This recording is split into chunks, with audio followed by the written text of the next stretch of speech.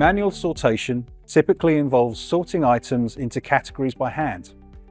This can be done in a variety of ways, such as bin sorting, color coding, size sorting, etc.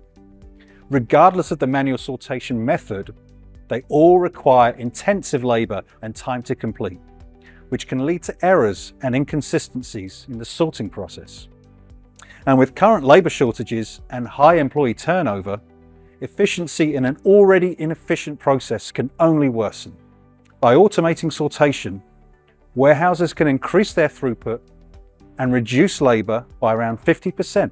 Warehouses use automated sortation technology to arrange items in an efficient and cost-effective way, all of which can be integrated with barcode readers, RFID tags, and other labels to identify the item and sort them accordingly.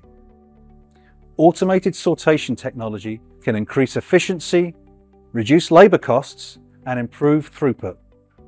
Today's solutions are the way forward for a smarter and more efficient warehouse.